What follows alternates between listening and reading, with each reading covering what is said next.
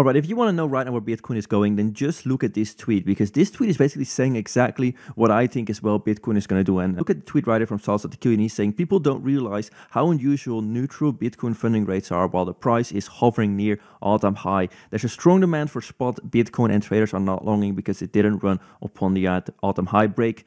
You won't be able to buy sub 70k Bitcoin in a few days, so much higher. This is what I'm expecting right now. Salsa.q is one of the best traders actually out there, and he actually won some competitions in the past on Bybit, and he's a very legit trader, and he's basically saying right now Coinbase is having a $100 premium above Binance Future. Now, if you don't really know what all of this means, I'm going to explain you guys exactly what that means. So basically what Salsa.q is saying right now is we are trading almost at the all-time high, and the funding rate, as you can see right over here, is going down. So this is absolutely insane. People are actually going into short positions, people are actually closing their long positions, and it seems like funding rate is even going to be negative very soon, which means a lot of shorts have actually built up in this position. A lot of people are expecting here the price to go here to the downside, but as you can see, we are trading near all-time high. Whenever we break the all-time high, we see a significant rally to the upside. So we basically have all of these people who are going into a short position, which are probably soon going to be trapped. Because again, the moment that we break this all-time high, we are going to have one significant hell of a move here to the upside. Now, does that mean that in the short term we can't have a mover to the downside? I mean, you're probably watching the title, and it's probably going to be something quite bullish, but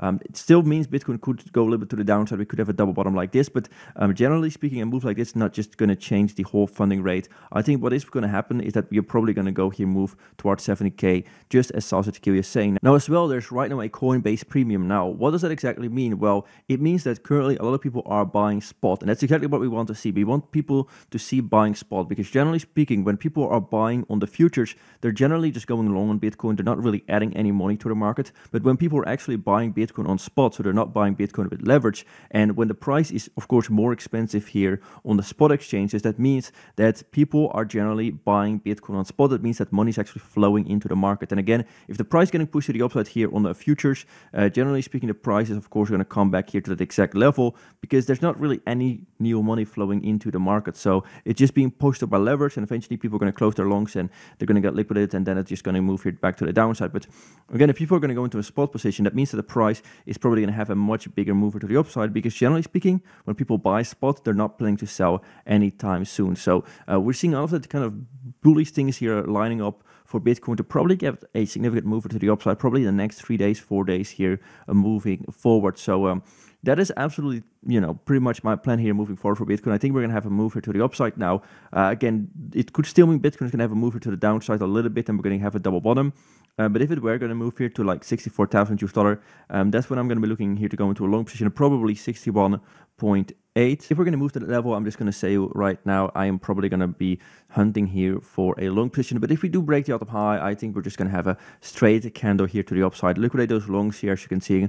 Funding rate is probably going to crouch back to the upside, but then we're just going to have free price discovery. I mean, the all-time high is right here at like 69,000 US, and we already went to 70,000, so we already broke the all-time high. It's just absolutely insane how fast we moved to this level. Now, the big question is, why are we actually moving so high to the upside? Why is Bitcoin actually moving to these higher levels? Well, if you haven't actually followed this channel for the last few months, you wouldn't really know probably, but if you did, well, I already predicted this was going to happen. The Fed is going to lower the interest rates. Hallelujah.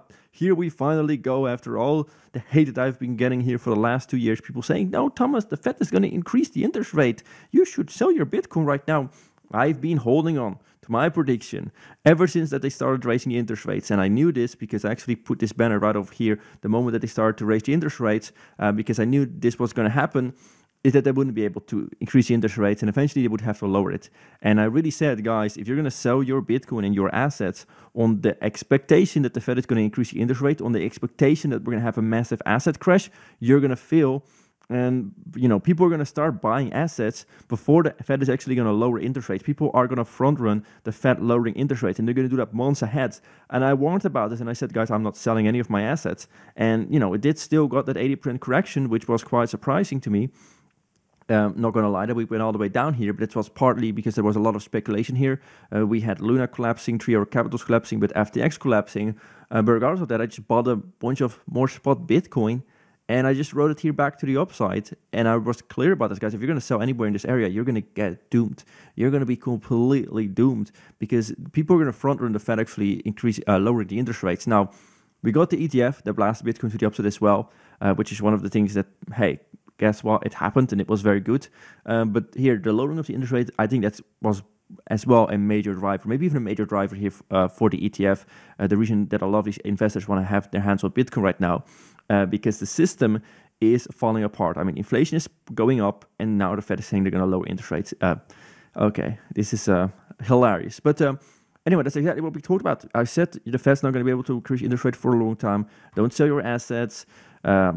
Probably we're going to see that this is going to be front run by the major investors. And that's exactly what happened is we saw Bitcoin move to the upside, and now they're already stating it. So, yeah, that prediction is pretty much true.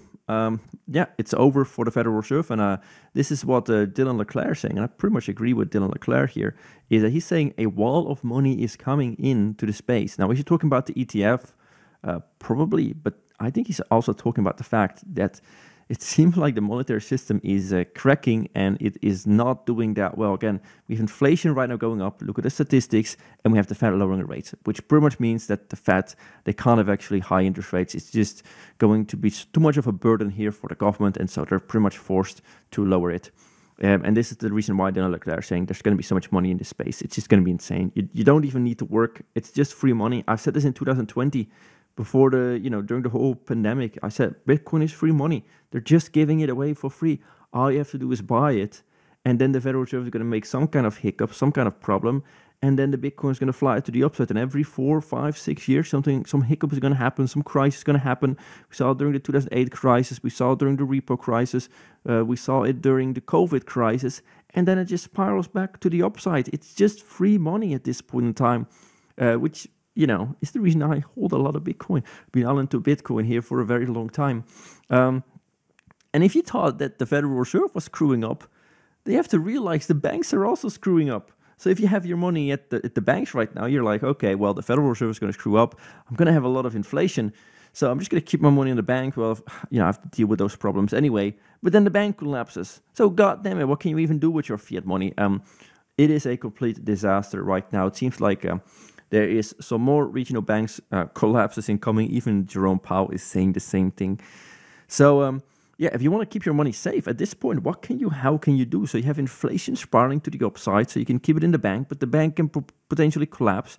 So what are you going to do? You're going to hold it at JP Morgan, okay? Then you hold it at JP Morgan, and then what? Again, you're going to get inflated away. What can people do with their money? Well, there's obviously one thing that you can do, and that's the Bitcoin system. And this is what Michael Saylor wants to talk about. Bitcoin is currently the whole financial system is currently like a plane that's crashing.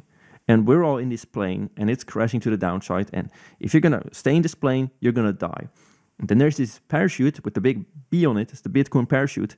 And I'm going to give you the parachute. And you're like, why are you giving me this parachute? I don't even know how to use a parachute. I've never used a parachute before. That's the Bitcoin system.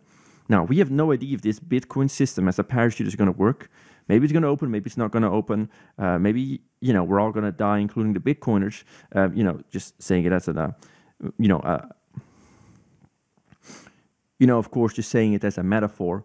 But I think it's a lot better to get the hell out of the system because it's going to collapse anyway, and then just jump in a Bitcoin system or maybe even gold or something else, something tangible that could potentially save you. Now, I think that the Bitcoin parachute seems to be relatively solid, at least as an alternative. And so I'm going to strap myself on that parachute, that Bitcoin parachute, and I'm just going to hope I'm going to survive.